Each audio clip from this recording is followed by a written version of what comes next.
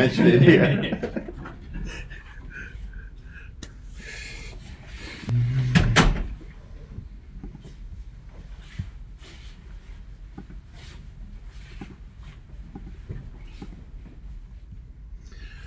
Cool. I think we're recording, hopefully. So, lecture 16, support vector machines. So let's slowly work through that. The point with support vector machines is some of the language. We'll talk occasionally about support vector classifiers before we get to support vector machines. So, just be careful with your terminology. Not that it makes much difference. So we've got to build up. And the first thing we're going to do is we're going to look at what they call a maximal margin classifier. So we're going to start with a hyperplane. So let's imagine I'm in p-dimensional space. So this would be the number of features. A hyperplane is going to be a flat affine subspace of dimension that's one less than the dimension we're in. What's an affine? Affine means it doesn't go through the origin necessarily. So normally a subspace will always go through the origin. Zero vector will be contained within it. Affine basically means it doesn't go through the origin. It doesn't have to. But other than that, it's just a linear combination of dimension one less. Like, you know what it is, we never use technical terms. So for example, if p equals 2 dimensions, a hyperplane is going to be beta 0 plus beta 1 x1 plus beta 2 x2 equals 0. And you could rearrange that into terms of the standard thing of a line. If x2 is y, you could rearrange that into just a line. And the key thing about this line is it doesn't necessarily go through the origin. The fact we have that beta 0 makes it affine. Okay? So if I have a p-dimensional hyperplane, it's just going to be a linear combination of all the predictors. So beta 0 plus beta 1 x1 plus beta 2 x2 plus... But because it equals 0, because we have that linear constraint, it has dimensionality p minus 1. By saying it equals 0, constrain it. Or you could also say the linear combination of the x's equals minus beta 0, if that makes you all feel happy. But we want to have that equal 0 because it'd be useful when we look at stuff. And then I can say, well, is a point in that hyperplane? Fine. I take that point, and if it satisfies that equation, it must be on that hyperplane, by definition. Okay. So we're going to use that. How are we going to use it? Well, here's my first example. Here is a very simple, I've got two predictors, x1 and x2. I have a single hyperplane, which is 1 plus 2x1 plus 3x2 equals 0. And then you can think about your space of x1 and x2, which is your Cartesian plane, and you could define all the points that are either on the line, they're above the line, and by above the line in this sense, it's basically that 1 plus, for all these points that are red, 1 plus 2x1 plus 3x2 is greater than 0. And then below the line, all the blue points are less than 0. And the idea of this hyperplane at this point is it takes this R2 and it splits it into two regions. Okay? And we're going to use that for classification. So imagine now I have some data. I have some predictors. I have n observations and p predictors, and these are all contained in a matrix X of size n times p. And then each point is going to be classified, and I'm going to classify, normally we do 0, 1, but just because it made the maths nice, you have two possible classes, -1 or 1. And the thing we're going to do is say, imagine I've got these points, and I can find a hyperplane such that all the points that have 1 lie to one side of the hyperplane, and all the points that have -1 lie to the other. So you could, going back to that, you can have all the points above with, say, 1, and all the points below. So I can find a plane that will do that.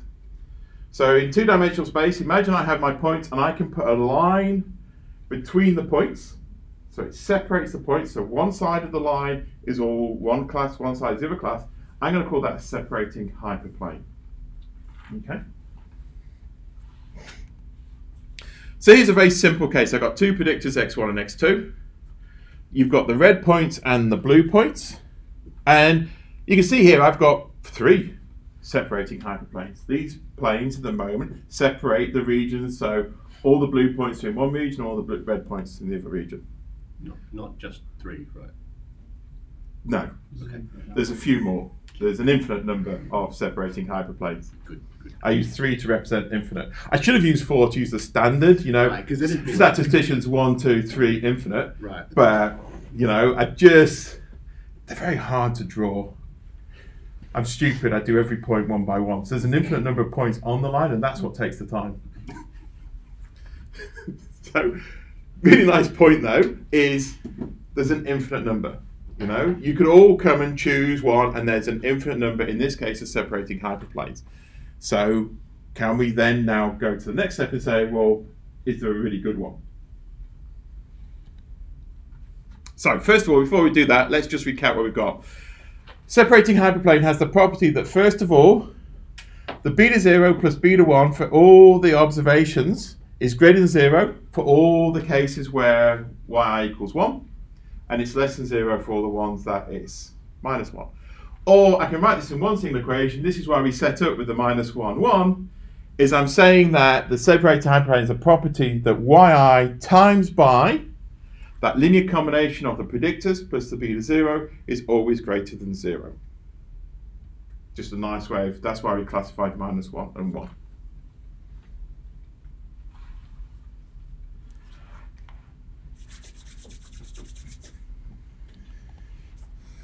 And how do we classify? If you come along with a point, I put it into the equation, and then I go, if you are greater than 1, we will, I apologize. If you're greater than 0, we'll classify you as class 1.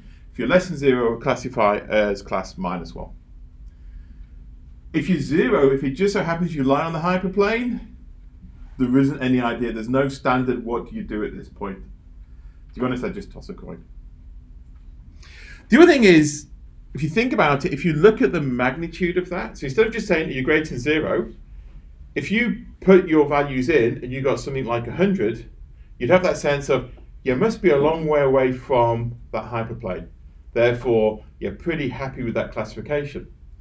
But as we said, if you were 0, we wouldn't know how to classify you. If I got a value of 0.00001, you go, you're really close to that hyperplane. Maybe I've misclassified you. So just as a note. So let's improve this. Let's have a maximal margin. So what we're going to do is we're going to look at these infinite number of hyperplanes, and we'll say which one is furthest away from our training sets. So I want to look at the distance between my hyperplane and every point and find the one that maximizes that distance. So you're finding the line that sits further away from the data. Pretty well, if you imagine your data points, it's halfway between them exactly. The interesting thing is, if you think about it, when it comes to that calculation, imagine I had my line, and then I took a point that was a long way away, and I moved it a little bit. It's not going to change anything, is it? In fact, you'll find that eventually it's only the points on either side that are close to it that really lock it in place. And these points that lock it in place, the ones that are actually important in deciding it, are called the support vectors. Because they support that hyperplane. They're the ones that lock it in place. And if you think about it, if you had your points and you had your place locked in, you took the other points and moved them around, you wouldn't change anything. So any points that lie on the margin, and the margin is that distance from the point to the hyperplane, any points that lie actually on that margin, we're going to call support vectors.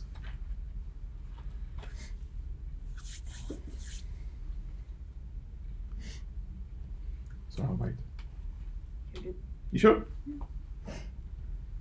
So here's actually an optimization problem. I want to maximize the margin, where, first of all, I'm going to add some constraints. I'm going to add the constraints that the sum of all my betas equal 1 when I square them. So square, add them all up. So my linear combination, such that yi now, instead of being greater than 0, is greater than some margin m. So the idea is I look at all my hyperplanes and I find the one such that under the constraints that the coefficients squared add up to 1. I've basically found the one that is furthest away from all my data. It's my maximal separating hyperplane. Where do we get the constraint from? Just because I'm trying to think if there's actually a really good reason for it, and I can't remember when I read the textbook if they actually said why they do that constraint. Other than, I suppose, it's to make it identifiable in the coefficients. Because you can find that separation in a hyperplane, and I'm wondering whether you could adjust it to move it across. I'll have a look, see if I can find out. Let me put a note and see if I can actually find out if there's a good reason why they choose that.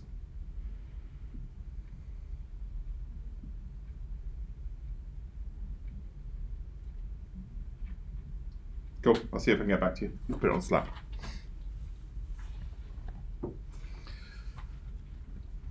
Okay, so far we said you got your points, you find a separating hyperplane. Then someone complained because there was an infinite number, which wasn't good enough for you. So we went, fine, let's lock it in and find the best separating hyperplane.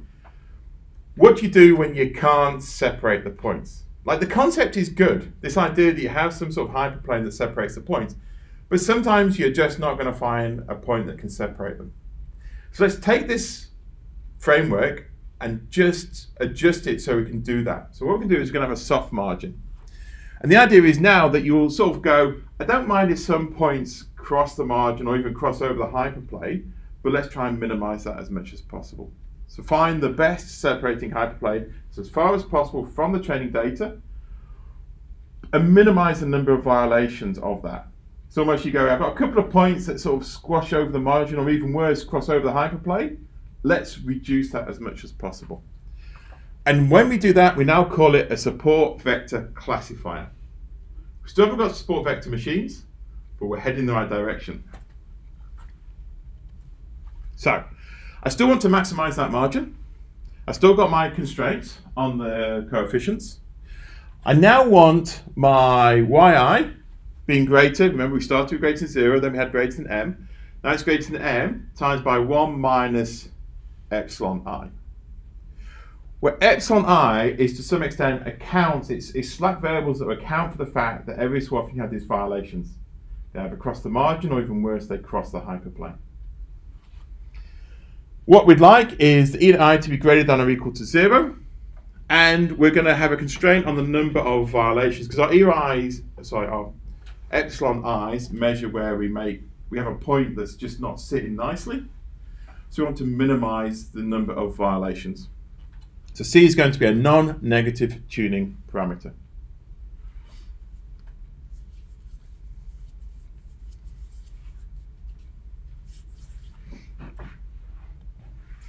So what does it mean, these slack variables? Well, if your epsilon I equals 0, the point's fine.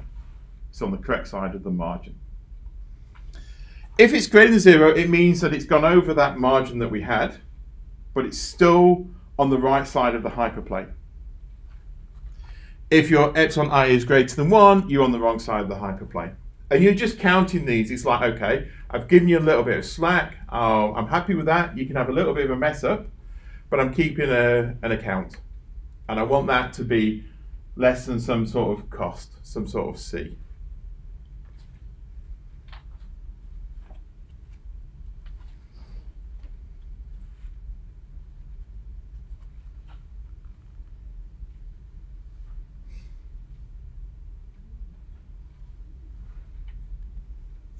So now we've got support vector machines. So far, let's do the framework. We said you've got this basically hyperplane, which is, think of it as a plane or a line or the equivalent. It's not curved or anything at the moment. It's nice and flat, which is a structure that lies and it separates your p-dimensional space into two parts. And originally we say you could separate, if you can separate all your points, so the ones above are 1, the ones below -1, perfect, you've got separating hyperplane. We then reduce that from infinite down to 1 by just saying find the one that separates them that's furthest away from all the points. Then we said, but we've still got this nice flat structure.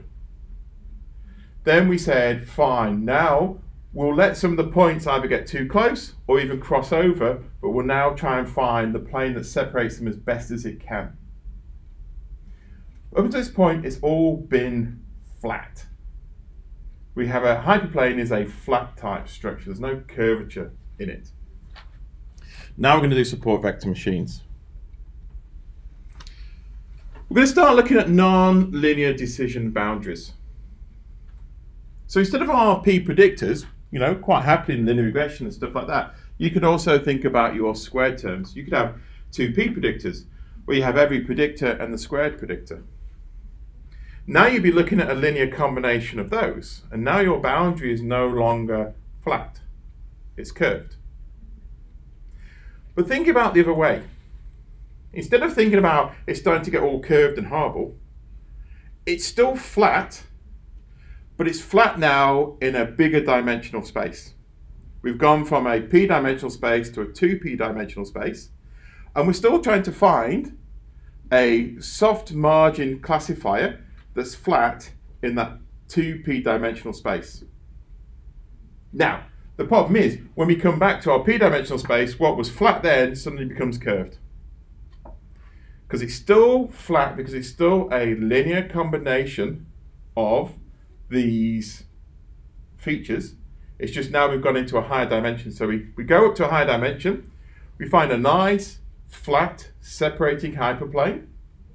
But when we come back to our dimension, it might start to look curved. In fact, you might find it gets a lot more weird than curved. So here's my optimization with just the square terms. Still the same sort of thing. All I've done now is I maximize my m. I've got constraints on the coefficients, but now my hyperplane has square terms in. But it's still a linear combination of those features. It's just that some of the features are now squared. And again, it's greater than m, 1 minus my epsilon I, when my epsilon I let us have violations. So is that the epsilon I that goes with one particular beta I, or? The epsilon I would be the... Because I thought every term had a... Epsilon I in that one, I'll have to check that, but that should be a J there. I should be for every observation. So the epsilon I is for every observation. So I is for the observation, J is for the features. Okay, and so I'm just wondering why there's only one epsilon I in that right-hand side. Because I'm going to look at each of these things for each point individually and then add it up. Right, yes. So presumably beta J1 and beta J2, the 1 and 2 are the typos, right? No. Two different betas for the... Yeah. Oh, yeah, No, they're fine. Yeah. This is the typo here. Yeah. In the spot the typo game, you dropped the ball. It was an easy one. Well, you should also have the... What about your beta J2s? Is there a condition on them, their squared as being equal to anything? No. Okay. No, this is all it is. So they're beta J1s. Oh, I see. No. That I don't know, actually. I copied this from the book. I will check that one as well. That's the typo. This is probably a mistake. Different thing. There's a lot of work that needs to go into this. It's lovely to do slides. It's very hard to type so fast.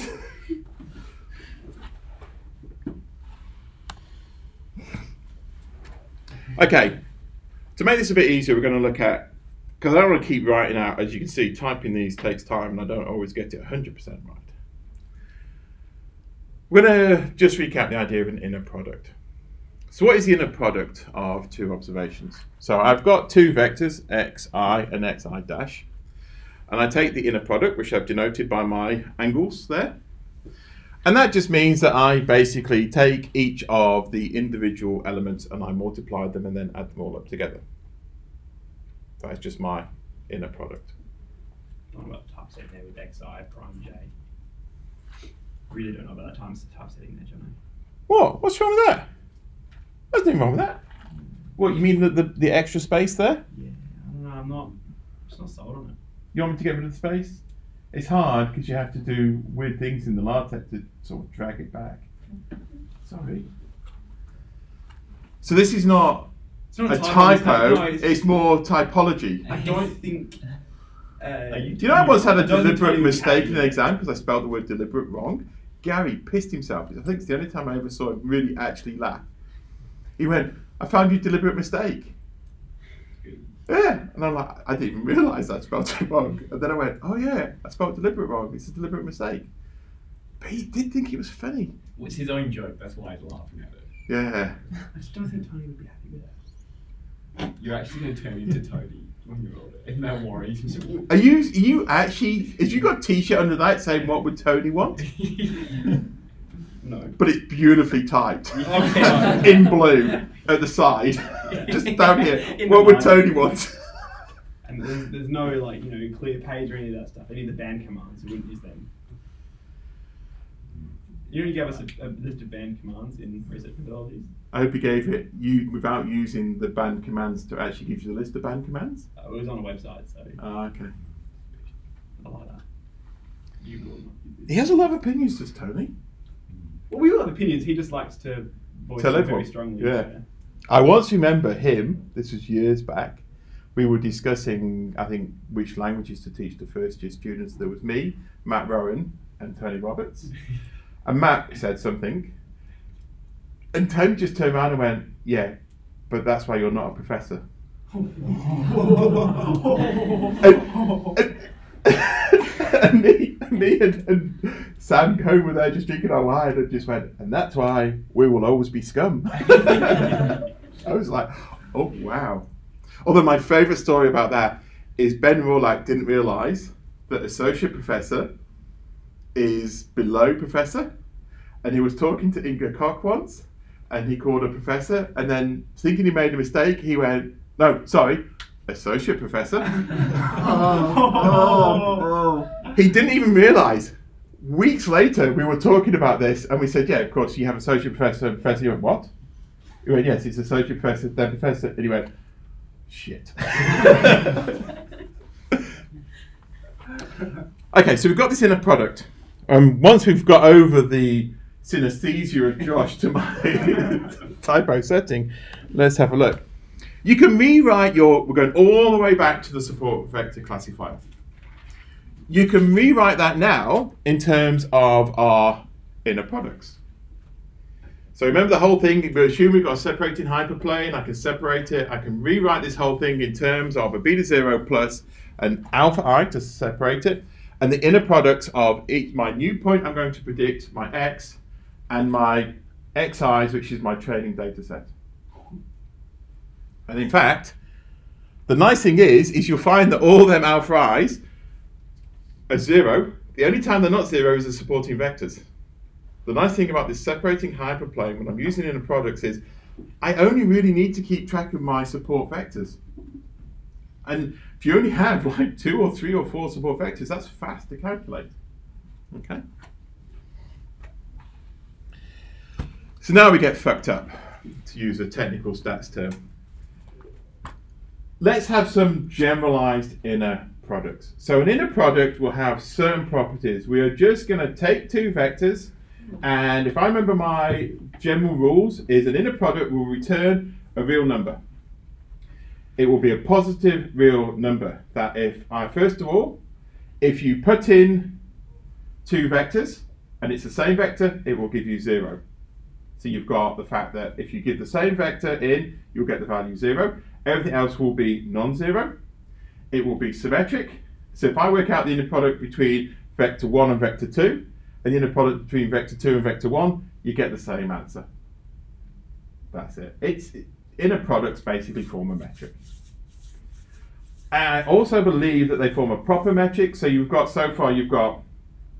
take 2 objects and return a real number that's greater than or equal to 0. So they're equal to 0 if and only if they're the same object. They are symmetric, so it doesn't matter if I do the inner product of x and y or y then x. And finally, you have the triangle inequality. Triangle inequality basically says the length of any side of a triangle is less than or equal to the sum of the other 2 sides. And metrics have our concept of distance we have all along. You know, the symmetric, the distance from me to Ben is the same as the distance from Ben to me. Triangle inequality, the distance from me to William is less than or equal to the distance of William to Ben and Ben to me when you add them together. That's it, that's a metric. So here's some things we can start doing. You can have the linear one, which we just said. So you've got k now, takes 2 points, and it just basically multiplies each element, adds them up. You can have polynomials. So here's the polynomial kernel of degree d, which basically says you give it to, remember all these things is, I'm just giving 2 vectors, and it will spit out a positive number. Don't get overly confused about what they mean. They just have these nice properties. You give them two objects and they spit out a number, and you can think of that number as the distance between them. It might be the distance between them in some fucked up dimension, but it's still a distance between them. So you've got your polynomial and you've got your radial. Okay? What's gamma? Gamma is a tuning parameter, just so you have different radials. You'll see that in a second. So now we've got our setup. So all we're doing is we take our points, we're going to convert them into some fucked up dimension. We're going to find ourselves a nice hyperplane, a little flat structure that separate the points. And when we come back, that separating hyperplane might not be this nice straight line. It might be all fucked up. They're support vector machines. But the general concept is we find a nice flat structure that separates the points as best as it can. So here's my points. These are simulated data to start off with. And we have two predictors, x1 and x2, and two classes. We have the red points, which are class -1, and the blue points, which are 1. Cool. So how do you actually do support vector machines? It's in the E1071 library. Oh. I never know why it's called that, and I believe it's a joke. I believe it was actually either the name of their department or the office. So look at it, I can't remember, but it has lots of, and one of the things it has is support vector machines. So the command to use is SVM, support vector machines. It is one that takes the formula notation. So I'm going to do y tilde dot, so y and all the other things in my data frame. I tell it my data frame, and then the kernel is the type of inner product we're going to use. So we're going to start with a nice linear one. So we're going to fit something that will give us a straight line between these 2 points. I'm not going to scale, and I'm going to have my cost, so that's my C, if you go back to optimization, to be 10. So I'm allowed quite a lot of violations in my points. Is that right? I'm probably going to get that wrong. So you call it, and it will spit out. Notice the one key thing about it, first of all, it tells you how many support vectors, the number of classes, it tells you all these things. The thing about support vector machines is there's no explanatory side of it. There's no indication here that says, I tell you what, when it comes to classification, X1's really important. You've lost that. We're now in the stage where you have lots of flexibility, it's really good for prediction, but you lose that explanatory nature of this. And I have had that problem. I use support vector machines to classify, as we all do, classify DNA of bison to decide if they were step or non-step bison. Classic problem. And then they using SNP data, and they went, that's brilliant. Can you tell us which SNPs are most important? Nope. No, I can't. I can predict if someone turns up with a bison and DNA sample, I can predict whether it likes living in forest or not. But what I can't do is tell you which of the SNPs are most important. And I think that's the problem with support vector machines, is it really loses that explanatory nature. Great prediction, no explanatory. So here's my nice little bit of code that will take that and it will produce my prediction. So here's your line, the line between the red and the blue bits. And the way this predictor will do, it's a linear predictor, is anything in the blue region we would predict to be class 1, anything in the red region we predict to be -1. What I've done here is I've got the points with their original values. And so you can see, for example, in the red region we've got a blue square. The square indicates it's a support vector, and obviously it's on the wrong line of that hyperplane. It's actually being predicted to be -1 when its actual value is 1. Are those red ones coin flips, or are they just secretly on? They're not on the line. Yeah. They're not on the line. They're not coin flips. So anything that's a square is a support vector. So it means that if I, to some extent, took a circle and moved it so it doesn't cross that imaginary line into becoming a support vector, it will not change that line. You can move them around and that prediction is not going to change. Now obviously, if I took one of these red circles and pushed it closer and closer till eventually it crosses that soft margin, it would now become a support vector and hence it would change everything. So the next thing you could do is you could try a different cost. Now I've got a cost of 0.1. And this is where I think I'm getting the cost wrong in my head, because now I have more support vectors. Is that right? I always get confused with the cost. Not that it really matters, because we're going to tune it in a second. So now I've got my separation hyperplane. You can see you've got the blue region, you've got your red region, you've got more support vectors now. And you can, the question you have is, well, what cost should I use? You've now got, as always, a tuning parameter. So classic ways, what would you normally do if you have a tuning parameter? CV. CV, exactly. And you can always tell it's a standard when it gets built in. So there's actually a tune parameter. So try and make sure I've got consistency in my results. Remember, if you're going to use any methodology that's going to start sampling, set a seed. It's really important for write-ups. There's nothing worse, and we've all done it, that you have your data and you do it and you write your report. You say, you can see this point in the top left, and then you run your R markdown the second time, and that point in the top left disappears.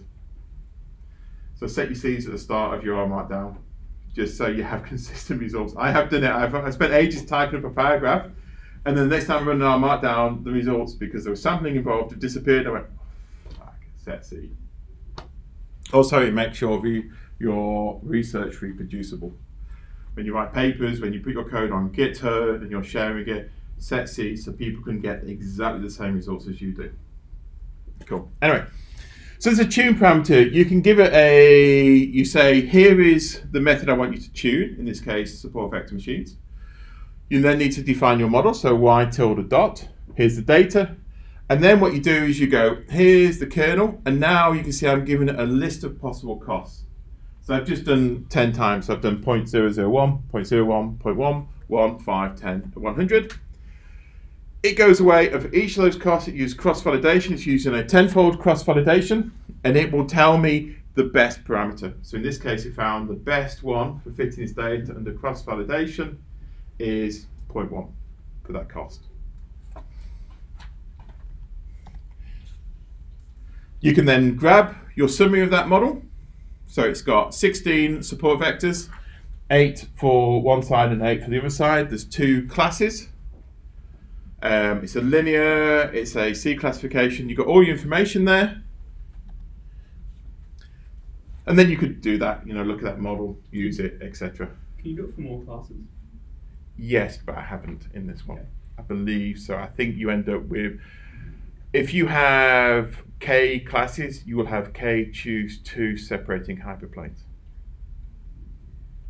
It just seemed odd that they have like an output for Yeah. a number of. No, I think you can do more classes. And there's 2 different ways to do it. You can do like one verse rest for all of them. Yeah. To get all of your decision planes. Yep. And then there's a weird one where you do them all together. And that's weird. Yeah. No, I didn't bother looking at that. Fine. So here I've simulated some data that is non-linear. You've got this nice bit of data in the center, which is all your blue class, and then as it gets further out, you end up with this one class. So now you can see that a linear hyperplane is not going to cut it in this one. So the classic one, once you get beyond linear, is to go and do the radial one, which was the third one in that generalized inner product. And remember, Ashley said, what's the gamma? The gamma again is a tuning parameter. So I've got 2 tuning parameters now. I've got my cost and I've got my gamma. But other than that, you fit it pretty much the same. You've got your kernel, you take the radio, you take data, it's still got the formulae. And here is my one that fits on that one. So you can now see, now, if you think about it, if you went to the radial dimension, that is just a hyperplane. That is a flat structure in that dimension. When I come back to my dimension, the x1, x2, I get this weird, nice. It's a nice convex. It's not quite convex, is it? No. But it's a nice shape. It looks pretty good. You've got that. You can see you've still got your support vectors, etc. So the concept's the same. It's just that once we're looking at it in just x1, x2, and now you see you're starting to get really complicated structures. And you can get really complicated structures. If I now change my cost up to 10,000, my gamma equals 1, and now I fit that model. Now you can see I don't just have a single region that's blue and a single region that's red. I've got a couple of blue regions. It's still in the radial dimension basically a soft separating hyperplane. If I went to that dimension and I had a look at it, it would still look like a flat surface. But once it comes back down, it basically starts crinkling up and breaking itself down. So do we know how many dimensions are in the radial transform? Because like the Yeah. quadratic thing would have 2p, right? But Yeah, I don't know off the top of my head. Sorry, I'd have to look. it just works it out. Yeah, it does it. It does it. Let's say we've got to the point of black magic. Yep. Every so often we're going to kill a chicken or a goat, but it's black magic. And this is the problem, it does look like black magic. You try and explain, one of you will have to, for your presentations. Don't worry, I'll be randomising them sometime this week. Bet you're excited, aren't you? But how do you explain that picture to a domain expert? You know, I mean, I would avoid the picture. I would say it will take into account the fact that the separation might be tricky. But I mean, I probably wouldn't use the word for, well, it depends on the collaborator. It's a straight line in fucked up dimensions, but that's all it is. I would probably start saying, you know, here's how you separate the points. But imagine I wanted a curve that did that. We can do that. Is there a concept of overfitting in this? Always, yeah. If you go to a high enough dimension, every single point can have its own little region in that dimensional space, and you could just predict for that region the point it actually is.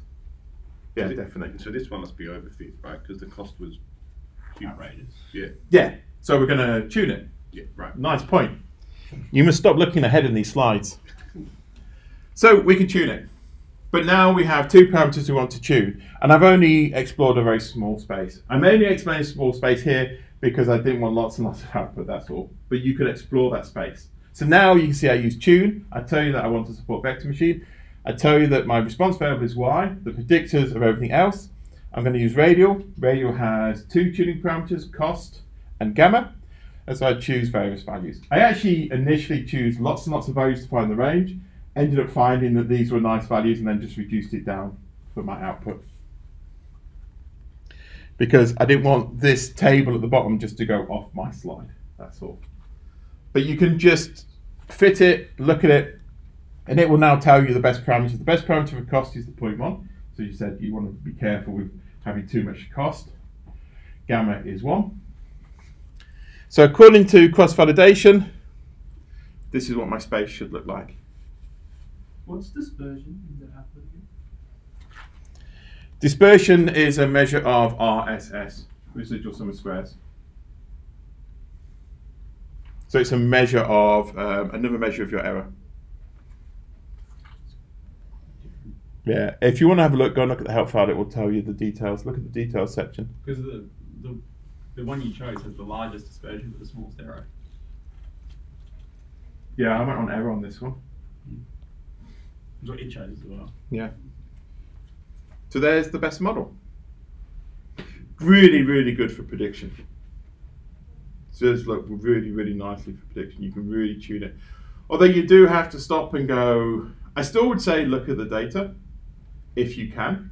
And we'll look at some methods next week when we get to PCA about how you can look at your data when you have a lot of predictors. So I decided to do an example of real data. So we'll go back to the heart data. So I read in the heart data, I convert my AHD, the acute heart disease, into a factor. And then I decided, just to make it easy, I would just look at selecting age, sex, and cholesterol. So here I've got my ID, I've got my HD, age, sex, and cholesterol. So we want to predict for that. And I've also removed my missing values. So I split it. I'm going to split it into a training set and a testing set. So I've just split it. I've taken altogether 200 for my train. The rest are my test using the anti-join on ID. Set my seed. And so the first one, I just fitted an LDA, linear discriminant analysis. I've then fitted a linear support vector machine, and then I've tuned it and got the best model. I've also done a radial, tuned it, got the best model. And then this is the ROC curve for the test data. I was a bit disappointed with this. I was hoping that my support vector machine would be brilliant. Although I'm suspicious that if you went back and looked at the data, you would find that generally with all these things, they probably separate quite nicely. That is, the linear is as good as anything else. And hence, first of all, the radio doesn't do. You don't need that non-linearity in your model. And when it comes to the linear, the LDA and the support vector machine are pretty well doing the same thing. Advantage of LDA, it's fast, it's easy, people understand it. But, you know, maybe if we started having more predicts in there, we would find that it all fell apart. I was hoping this would be a great example of how good support vector machines is. And then I got my ROC curve and we just went, oh, fuck.